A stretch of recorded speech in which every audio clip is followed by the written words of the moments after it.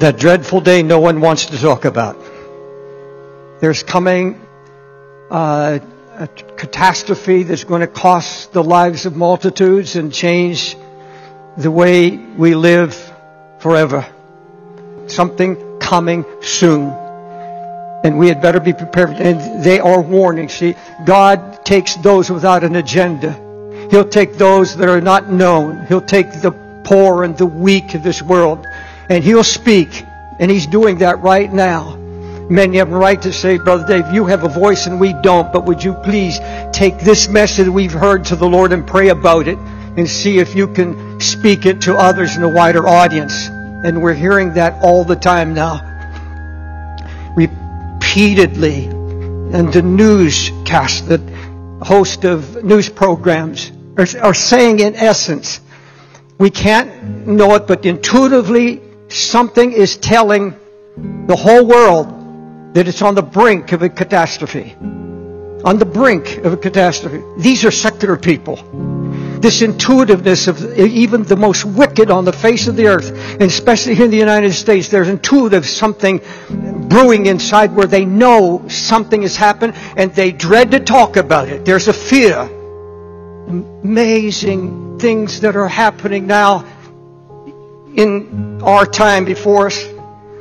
Now, who's listening to all these prophetic warnings? All these warnings coming from secularists and from evangelists and from pastors all over the world, and especially the United States. The nation's leaders are not going to hear it. It never does reach them. Jeremiah, Ezekiel, and all the Old Testament prophets warned of the fall of Babylon. They prophesied about the destruction of the Chaldeans, the Medes, the Persians, Tyre. But those prophets' messages, with a few exceptions, never reached them. It's like King Jehudi when Jeremiah sent him a prophecy of coming destruction, took his penknife and tore it up and threw it in the fire. The haters of Jesus Christ are not going to accept any prophecy that comes from this or any other pulpit on the face of the earth. They mock preachers who give these dire warnings. They say all things continue as they were from the beginning of time. Nothing's going to stop this prosperity. Those who love the world and the things of the world are not going to listen. They're going to turn it off. They don't want anybody to disturb their good times.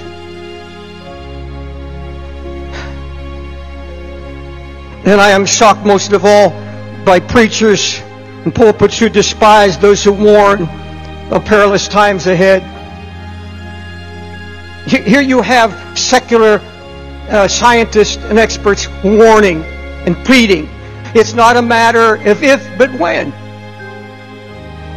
Now, folks, I'm not trying to scare anybody, but in this church, before 9/11 came, the Holy Spirit manifested Himself in ways of quiet warning, very softly, of quiet times that just filled this auditorium, sometimes for 10, 15 minutes at a time and more. There were prophetic words that came forth. And once again, it's happening. When you go to many churches today, this is what you hear. You hear motivational pep talks. You hear, I don't know where this is coming from, but it's a new thing. They say it's all over television now. Down in Texas, these big mega churches in all the United States. Every sermon now started with a joke. I have people calling and writing to me, say I can't go anymore because my pastor's just joking. You see, the handwriting is on the wall. You know and I know. Nobody can deny it anymore. Nobody's trying to deny it. We're heading for the falls. We're heading into the storm of all times. But you don't hear it now. What you hear is God wants you to be rich. He wants you to go first class. Come on, get in on the game. 1,200,000 live on 23 cents a day. 2 billion people have no electricity. 80% of all the people on earth now live in substandard housing. 1 billion people have no safe drinking water. Every 16 seconds somebody dies of hunger. And then we have those that stand in the pulpit and say, God wants you to be rich. I see on your television here Jesus is all in gilded gold. While the world is starving, Christianity, evangelical Christianity, is depicted as gilded in gold. What does that say in Darfur? What does that say in Africa? What does that say in front of 10 million babies that have been orphaned? What does it say to the billions of people living on 23 cents a day or less? God wants you to be rich. God is speaking, but who's listening? I'm going to tell you, folks, God always has a faithful people who hear. But only those in love with Jesus are going to get it and understand it. God warns of sudden disasters so that we are not swept away by panic as the rest of the world will be. And we will know that this is not just a random act of terrorism when it comes, but God knew, God allowed, God spoke to His body, God spoke to His people. Apostle Peter tells us that the day of the Lord shall come like a thief in the night suddenly. He's not speaking right there necessarily only of the coming of the Lord. He said there's coming a time when the elements are going to melt with a fervent heat.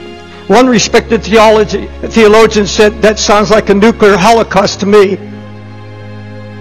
But who is Peter addressing here in the text I've just given you? He's speaking in the first verse to the beloved. Beloved, now I write unto you to stir up your minds by way of a reminder. He said, I'm about to give you a prophecy about a dreaded day coming that nobody's going to want to hear. They're going to say the world continues as it was from the foundation of the earth. They're not going to hear, but he said, I'm giving you a message nobody else wants to hear. In essence, that's what he's saying. And he said, but I want this to be on your mind, to be a reminder. And he said, I'm giving it to you for a purpose. Beloved, I write on you to stir up your minds by way of a reminder. This is a prophecy that nobody wants to hear. The scoffers will come, he said, scoffing at prophecies of the Old Testament and the New. This is what he is about to tell them. This present world, the present heavens and earth, by the same word, are being reserved for fire, kept for the day of judgment, destruction of all of ungodly men. You see, it's the same word that judged the flood, judged Noah's day. And there was a word that came that judged Sodom and Gomorrah. And Peter says, by that same word, by that same God who speaks but a word and is there, it comes. And it'll come suddenly. By the same word. He's given us something to really think about. There's a reserved fire. There's a raging fire in reserve. God's hand holds it back. In reserve, a great dissolving fire for this present day. Now, in the text, Peter is referring to the last great judgment when God is going to consume everything and bring forth a new heaven and new earth. But this Bible is also full of accounts in the New Testament and through the prophets about ever-increasing calamities before that great fire comes. The judgment coming is not going to be by water. God said He would never destroy the world again. It's not going to be by flood, but by fire. That is being held back now. That all-consuming fire of Almighty God is being held back by the hand of God. Because God is not willing that any should perish, but all come to repentance. It's the patience of God that has held back our judgment. If we got what we truly deserved here in the United States, Israel is just as bad. Other nations, Europe is dead in trespasses and sin. Europe has become an agnostic force all over Europe. Gnosticism, absolute, incredible spiritual chaos. But you see, there's much in the Bible that talks about that restraining hand of God. And if you really know the history of the past 50 to 100 years, you'd be surprised how many times the world was on the verge of absolute chaos, and God held it back. And He held it back because He's just waiting for those still to reach, because of His utter patience. Folks, aren't you amazed at the patience of Almighty God? Aren't you glad that neither you or me or any of us are on the throne? Because we would have released those fires long ago. But they're being held in reserve until His time. Jesus warns men's hearts will fail them for fear over those things that are coming on the earth. It'll be a time of great distress. Israel now is being abandoned. This breaks the heart of any true Christian. It should. In evangelical Christianity now, there are more and more even evangelicals turning against Israel. It looks like only the United States and one or two other countries still have a heart for Israel. And they're standing very lonely, surrounded by those who are swearing to wipe them off the map. Living in Israel now is really a difficult time. Our forefathers, Hitler didn't have atomic bombs. He didn't have nuclear weapons that could wipe cities and nations off the map. This is another day. Now, I'm not going to leave you in this dark room. If something rises up in us and says, this is too much to hear. There's such bad news today and so much stress and so many tragedies. And we cringe. I cringe. And they say, well, why remind us? Why don't you just let it happen? Peter gives us a reason this message has to be heard. Seeing then that all these things shall be dissolved. In other words, you are getting the understanding. This has to be preached. Giving you an understanding and knowledge. What kind of persons ought you to be now in all holy conduct and godliness? He said, the Spirit will warn us. He will talk to us so that He can wake up a sleeping church, so that He can wake up the sleeping virgins, that He can get His church away from lukewarmness. Go hot, go cold, but He said, I'm going to take out all middle ground. I'm taking out every excuse, because this is the time for conforming. You're going to conform to Christ, Peter says, and Paul says the same thing. He said, seeing these things are going to happen, be reminded of it. He said, put this in your mind. And that's not the message.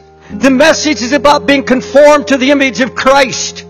The message here, he said, seeing all these things, what kind of persons? You should measure your heart and what kind of person are you becoming in light of these things?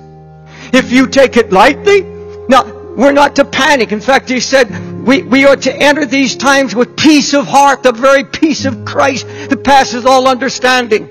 But what kind of persons ought you to be?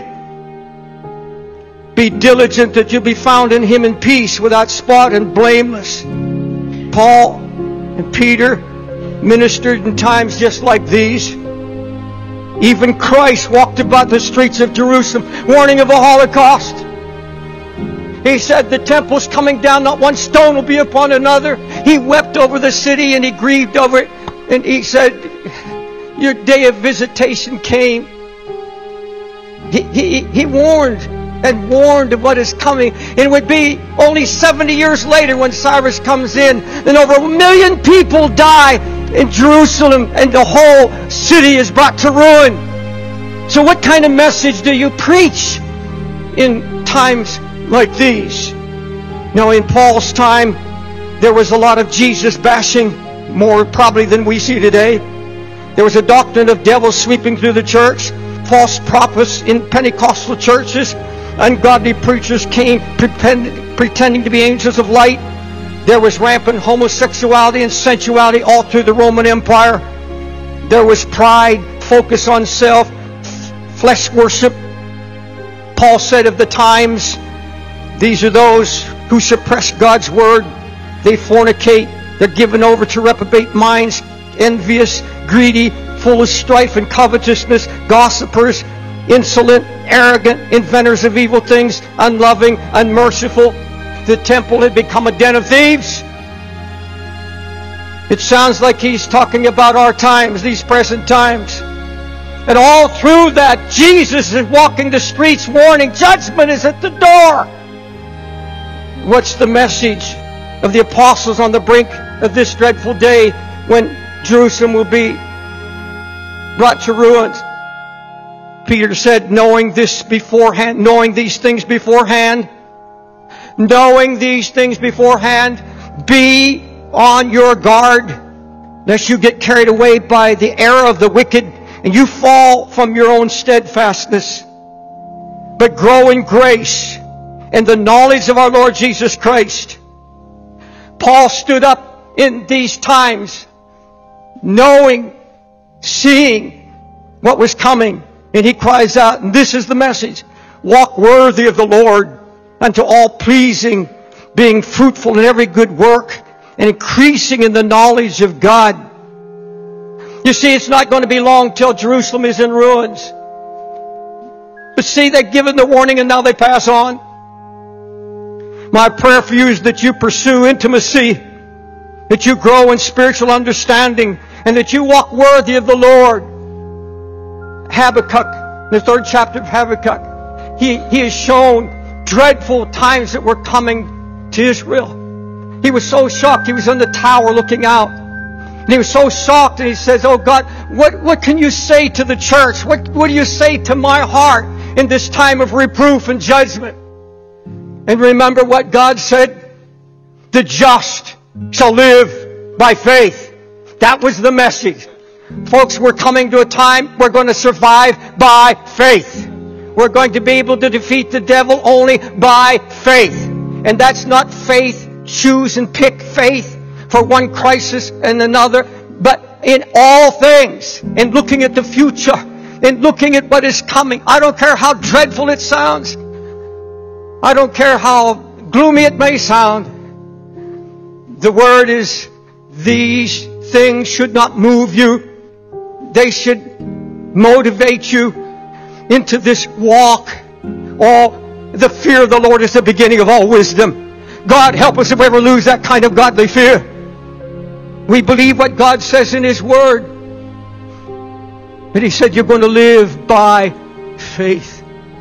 There's not going to be any middle ground. And I plead with those of you that are here. You see, we are to be conformed now.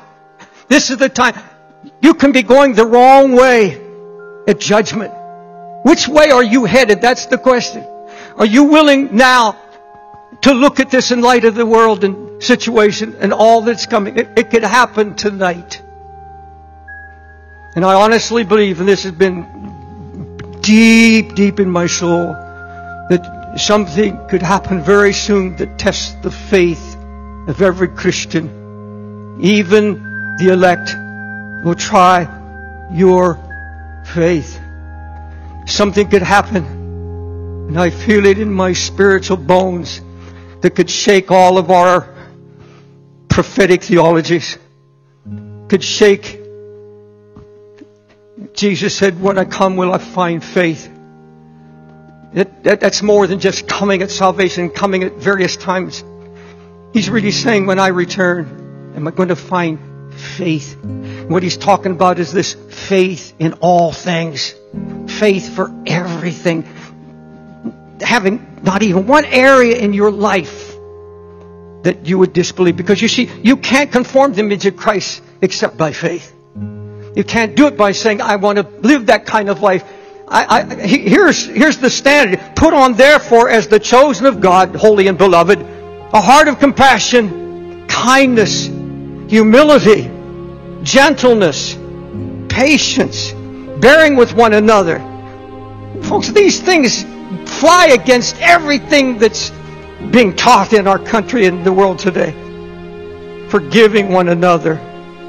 Whoever has a complaint against you have a complaint against somebody, if you stood against leadership, just as the Lord forgave you, so should you also forgive. In light of what's coming, Paul said, are you becoming more like Christ? Are you patient now or more quick-tempered? Are you tender or are you going hard? I'm going I'm going to wrap this up. But Paul, I believe, is saying, and Brother Peter also, he's saying, these things are brought to your attention. Put it in a reminder. Just remind them. Remind yourself every day when you get up, I'm not living for this world. These things are all going to pass away. Everything's going to be dissolved. And one of these days, very soon, you and I are not going to be worrying about it anymore. We're going to be walking the streets of the New Jerusalem.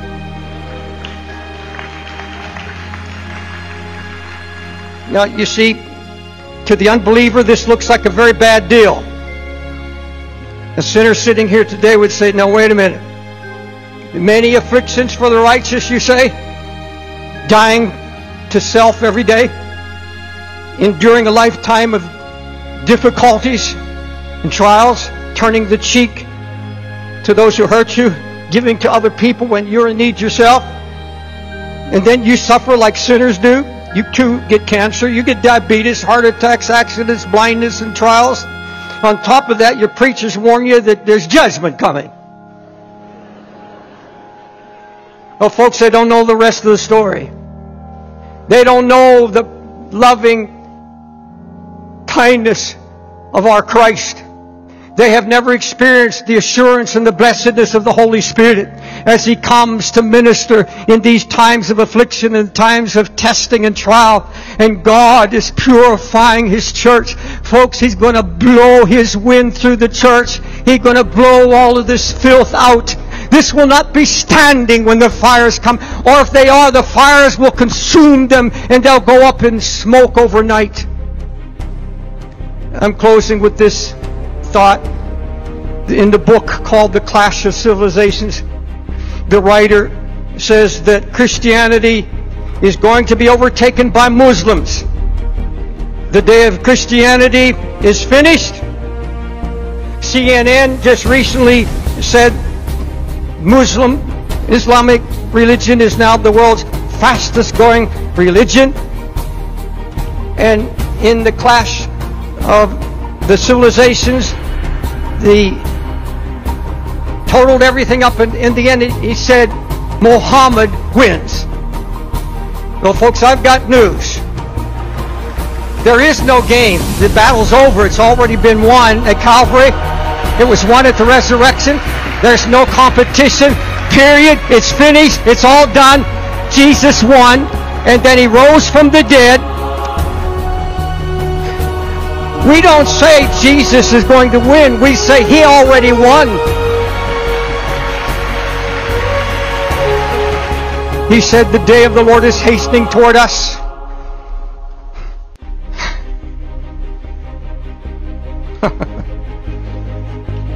There should be a joy.